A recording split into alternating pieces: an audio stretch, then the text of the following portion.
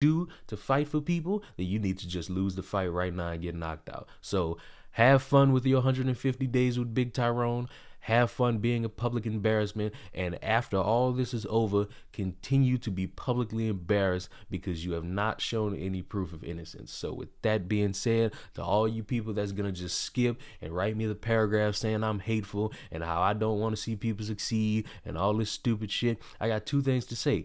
Show me proof of innocence and go fuck yourself.